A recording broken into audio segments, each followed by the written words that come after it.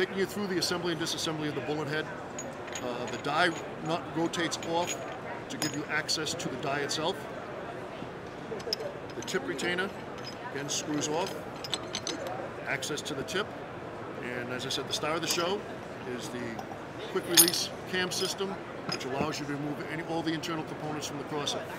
Now you have, as you can see, you have complete access to the crosshead for cleaning. You clean the body, clean the deflector, load a new deflector into place, lock it in, change the tip.